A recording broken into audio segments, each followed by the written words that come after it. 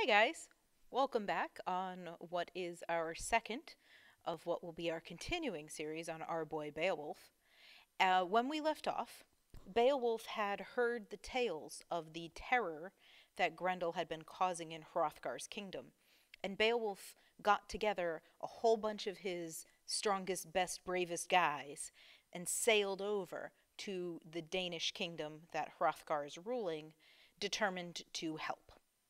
Okay, and Beowulf is the bestest, most strongest, most wonderful everything. When he shows up, and obviously we're reading segments here, so we're kind of jumping.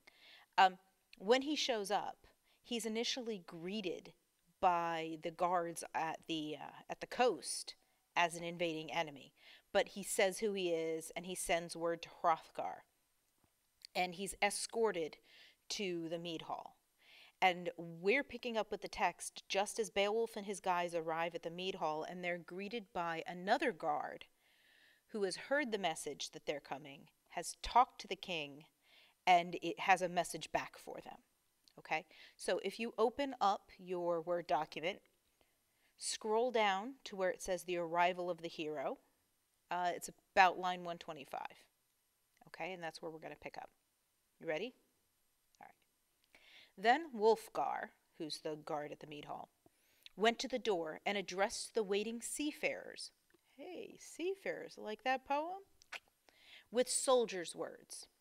My lord, the great king of the Danes commands me to tell you that he knows of your noble birth, and that having come to him from over the open sea, you have come bravely and are welcome. Now, go to him as you are, in your armor and helmets, but leave your battle shields here and your spears. Let them lie waiting for the promises your words may make. Okay, so two things there, right? One, although you're welcome, you can't just walk into the king's chamber armed. So leave your arms here, leave your weapons here. But also, those weapons are going to be how you keep your promise that you're going to get rid of Grendel. Beowulf arose with his men around him, ordering a few to remain with their weapons, right? Because Beowulf's no fool and he's going to have backup, just in case. Leading the others quickly along under Heorot's steep roof. Remember, Heorot is the name of the mead hall. Into Hrothgar's presence. Standing on that prince's own hearth. Okay, the word hearth means the place in front of a fireplace. So like where it's warm, and usually it's like stones or something, not carpet. So he's right in the prince's presence. Helmeted. The silvery metal of his mail shirt gleaming with a smith's high art. So he's got really awesome armor. He greeted the Danes' great lord. Hail, Hrothgar! Hygelac is my cousin and my king. The days of my youth have been filled with glory. Now Grendel's name has echoed in our land. Sailors have brought us stories of Heorot, the best of all mead halls, deserted and useless until the moon hangs in skies the sun had lit, light and life fleeting together. So he does a good introduction, right? He tells who he is. He hails the king. He tells how he's connected to his lord. Right? So Hygelac is his cousin and his king. And says, I've heard about your problem and I'm here to help. And, did you get it? Did you notice? He praised the mead hall as being the best ever. Always good to butter up the king, right? Okay, scroll down. My people have said, the wisest and most knowing and best of them, that my duty was to go to the Danes' great king. They've seen my strength for themselves, have watched me rise from the darkness of war, dripping with my enemy's blood. Oh, there's a metal record cover for you, right? I drove 5 great giants in chains, chased all that race from the earth. I swam in the blackness of night, hunting monsters out of the ocean, killing them one by one. Death was my errand and the fate they had earned. Now, Grendel and I are called together, and I've come. Grant me then, Lord and protector of this noble place, a single request. I have come so far, O shelterer of warriors, and your people's loved friend, that this one favor you should not refuse me, that I, alone and with the help of my men, may purge all evil from this hall. I have heard too that the monster's scorn of men is so great that he needs no weapons and fears none, nor will I. My lord Higlac might think less of me if I let my sword go where my feet were afraid to, if I hid behind some broad linden shield. My hands alone shall fight for me, struggle for life against the monster. God must decide who will be given to death's cold grip. Okay. Dude knows how to boast. He's basically come with like his resume, right? Here's why you should let me fight your monster. I've done this, I've done that, I've beat these monsters, I've killed sea monsters, blah, blah, blah. I'm your guy. Hire me, right? And then, even before the king says anything, he's like, oh, and by the way, I've come a long way, so I've got one request. And actually, he has two requests, but the one request is, hey, Hrothgar, let me and my boys deal with this, right? Your warriors have had their chance. I need you guys to back off and let me and my guys handle this. Oh, and while we're at it, since Grendel uses no weapons, right? Because Grendel's so big he just grabs 30 fools. Since Grendel uses no weapons, neither will I. And since Grendel uses no armor, neither will I. Because, my lord would think worse of me if I fought something that didn't use a weapon, and I did. That's not fair, right? Okay, so he's asking Hrothgar, let me and my guys handle this. I'm going to use no weapons, and I'm not going to wear any armor. God's going to decide this. Now, if you were the king, and Grendel had been terrorizing your country for years, are you going to agree with this? This guy turning up out of the blue? Okay, let's jump down here to where it says Grendel's plan. Grendel's plan, I think, this is still Beowulf talking. Grendel's plan, I think, will be what it has been before, to invade this hall and gorge his belly with our bodies. If he can. If he can. And I think, if my time will have come, there'll be nothing to mourn over. No corpse to prepare for its grave.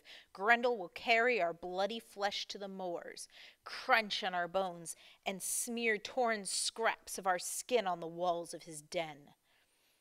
No, I expect no Danes will fret over sewing our shrouds. If he wins.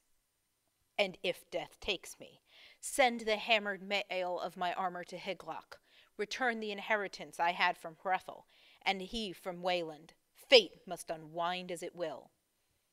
Okay, so Beowulf's like, listen, if I die, if we die, there's not going to be corpses. You're not going to need a funeral. Just send my stuff back to my lord. Fate will decide this. But you notice there's a lot of if there, right? Like, if this happens. Okay, jumping down to 190. Hrothgar replied, protector of the Danes, Beowulf, you've come to us in friendship, and because of the reception your father found at our court, Ecgtheow had begun a bitter feud, killing Halflif, a Hulfling warrior. Your father's countrymen were afraid of war. If he returned to his home, and they turned him away. So, we're getting backstory on Beowulf's dad here.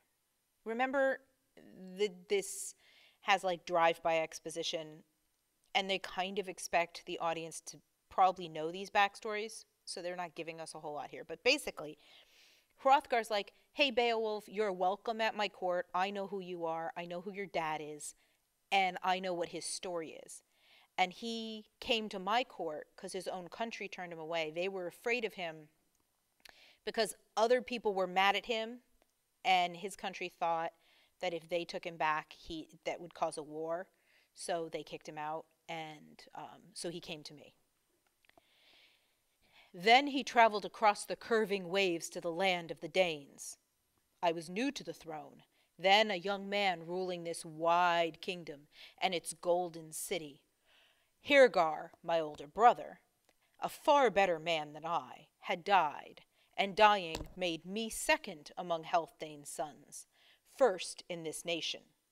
So his brother was king, his brother died, or his father was king, but his older brother died before he could be king, so that's how Hrothgar got the throne. I bought the end of Edgethrow's quarrel, sent ancient treasures across the ocean's furrows to the Whelflings. Your father swore he'd keep that peace.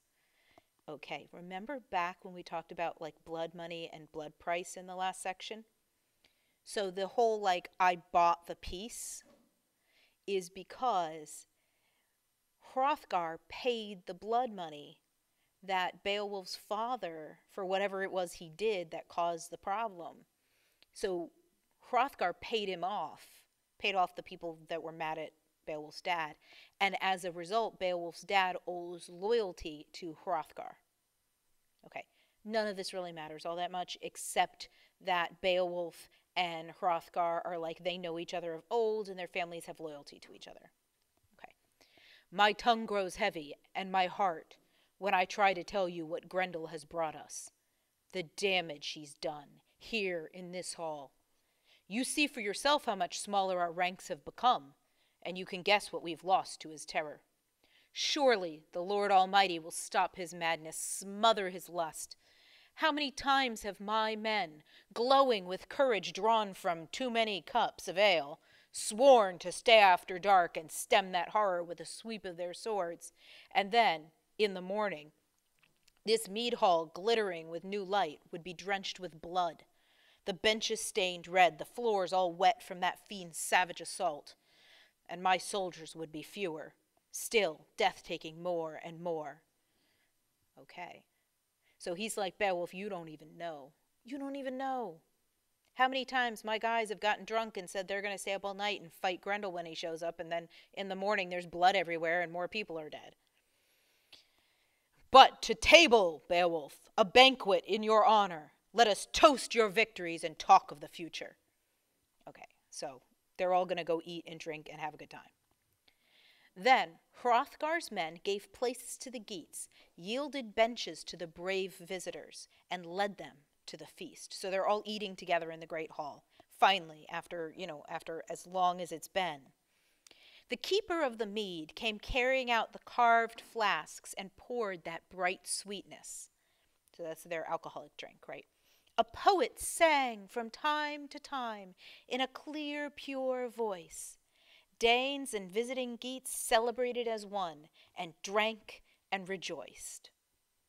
Okay, so ain't no party like a Hrothgar party, right? Because a Hrothgar party only ends when Grendel eats you all. All right, now, I know you've experienced this, right? You are really, like, you're getting ready to do something, yeah? And someone speaks up and starts talking about some rumor they heard about you, right? Or maybe you've bragged about something on social media, and up in the comments, some pipsqueaks like, yeah, but I heard blah, blah, blah, blah, blah. Right? Okay, so guess what? That's not new either. Our boy Beowulf is about to get a challenge from Unferth. Now, Unferth is one of Hrothgar's guys, who's, one of his warriors, and they're all partying together, right? But imagine if you were one of these warriors, yeah? And you've been fighting Grendel for years, and your guys keep dying.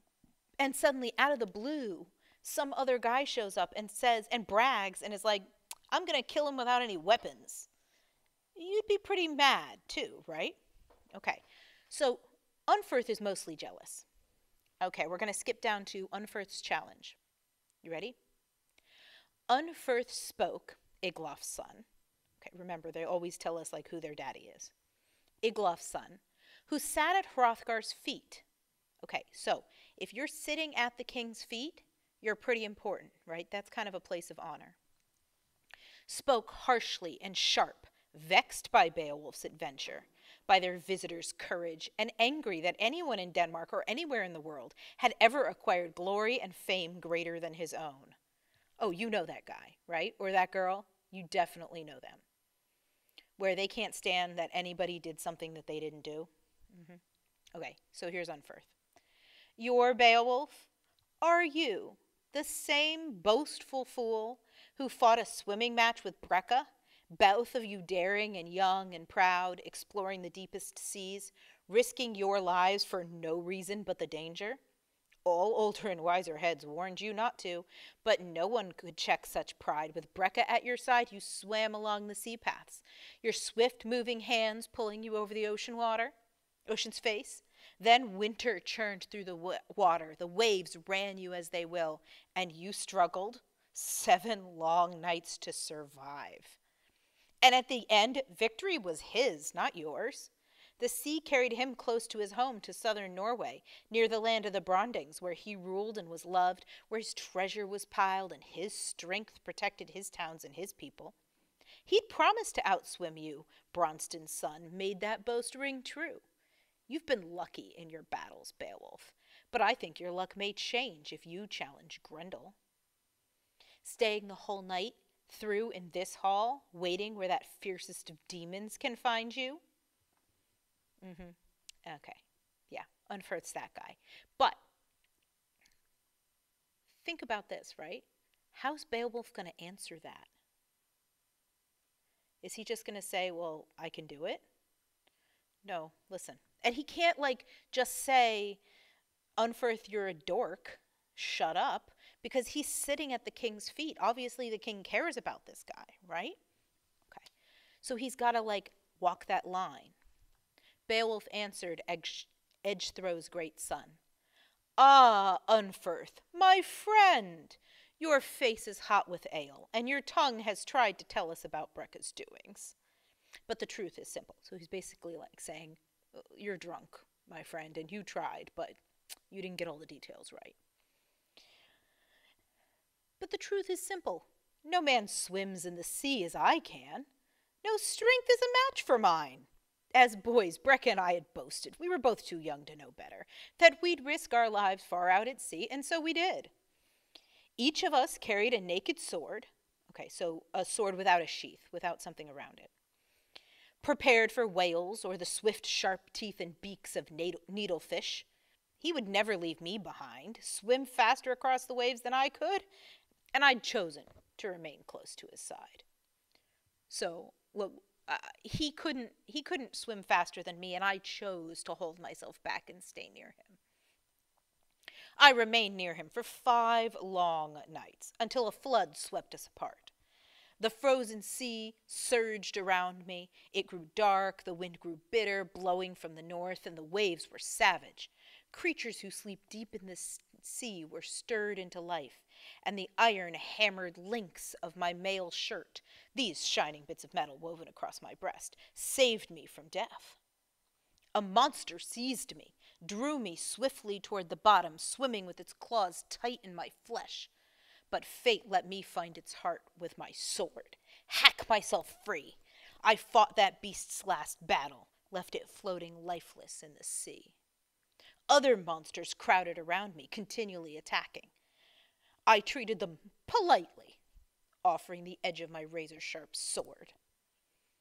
But the feast, I think, did not please them.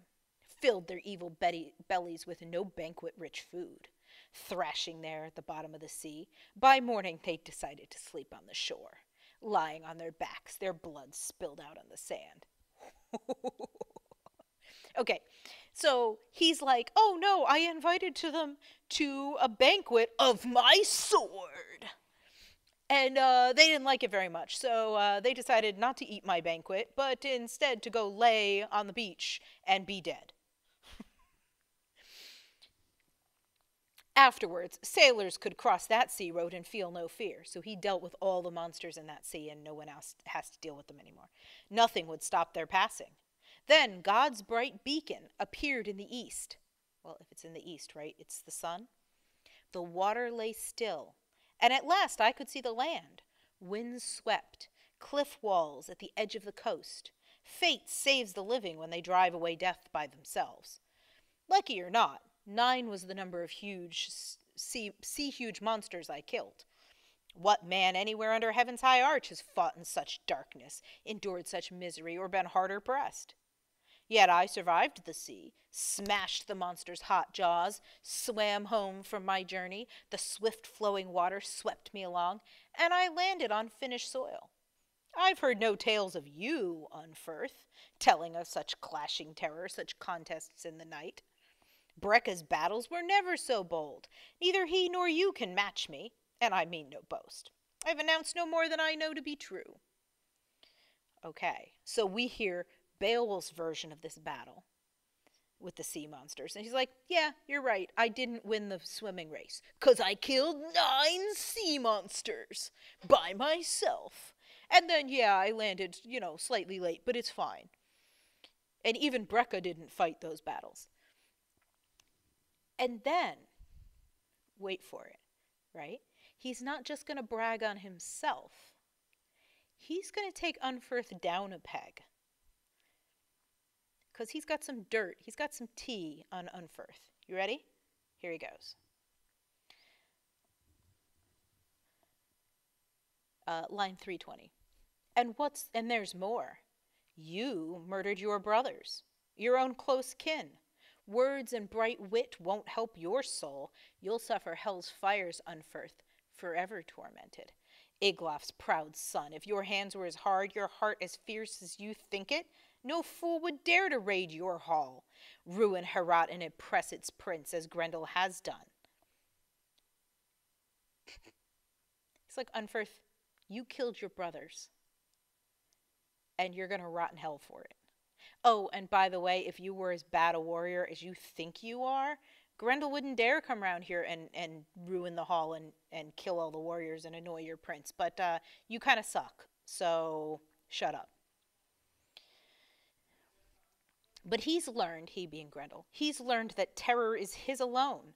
Discovered he can come for your people with no fear of reprisal. He's found no fighting here, but only food, only delight. He murders as he likes, and with no mercy gorges and feasts on your flesh and expects no trouble, no quarrel from the quiet Danes. Now the Geats will show him some courage. Soon he can test his strength in battle, and when the sun comes up again, opening another bright day from the south, everyone in Denmark may enter this hall. That evil will be gone. Okay, so we have the parallelism, right, of him killing all the sea monsters, and then the sea is safe for people to travel. And here he says, I'm going to kill Grendel, and then this hall will be safe for anybody who wants to come here. Now, imagine you're the king, right? And the guy who's sitting at your feet just got told off so bad. Hrothgar, gray-haired and brave, sat happily listening. So he is quite the little drama queen here, Hrothgar is. The famous ring giver, sure at last Grendel could be killed. He believed in Beowulf's bold strength and firmness of spirit. There was a sound of laughter and of cheerful clanking of cups and pleasant words. Then Wealhtheow, Hrothgar's gold-ringed queen, greeted the warriors, a noble woman who knew what was right. She raised a flowing cup to Hrothgar first, right, because you always toast the king first, holding it high for the lord of the Danes to drink, wishing him joy in that feast. So she literally brings the cup to the king and gives it to him to drink, right? A little bit like communion, maybe? The famous king drank with pleasure and blessed their banquet. Then Wealhtheow went from warrior to warrior, pouring a portion from the jeweled cup for each, till the bracelet-wearing queen had carried the mead cup among them, and it was Beowulf's turn to be served. She saluted the Geats' great prince, thanked God for answering her prayers, and allowing her hands the happy duty of offering mead to a hero who would help her afflicted people. He drank what she poured, Edgethrow's brave son, and then assured the Danish queen his heart was firm and his hands were ready. Okay, so this is Beowulf talking to the queen. She's taken the drink all around. She's like honoring him, right? And he's talking to her. When we crossed the sea, my comrades and I already knew that all my purpose was this: to win the goodwill of your people or die in battle, pressed in Grendel's fierce grip. Let me live in greatness and in courage, or here in this hall, welcome my death. Wellthrow was pleased with his words, his bright-tongued boasts. She carried them back to her lord, walked nobly across to his side. Okay, remember, because this is a huge mead hall, the king wouldn't necessarily have heard what Beowulf just told her, so she goes back to the king and tells him what Beowulf said. Then Hrothgar rose, Healfdene's son, heavy with sleep. So they've partied all night, and now it's getting really late, and he's tired. As soon as the sun had gone, he knew that Grendel would come to Heorot, would visit that hall when night had covered the earth with its net, and the shapes of darkness moved black and silent through the world. Hrothgar's warriors rose with him. So all of Hrothgar and all of his men stand up. Okay, and I said before it was getting late. Well, it's getting dark. He went to Beowulf, embraced the Geat's brave prince, wished him well, and hoped that Heorot would be his to command. And then he declared, "No one strange to this land has ever been granted what I'm giving you. No one in all the years of my rule. Make this, the best of all mead halls, yours. And then keep it free from evil. Fight with glory in your heart. Purge Heorot, and your ship will sail home with its treasure holds full." Okay, and that's where we're going to leave it for today. We're coming up to the battle. So, here's what you're going to do. You're going to go into Schoology. You're going to make your notes in the same note document that we used last time. And you're going to answer your discussion questions and keep going with your activities. Okay, and next time we will do the battle with Grendel. Bye, everybody.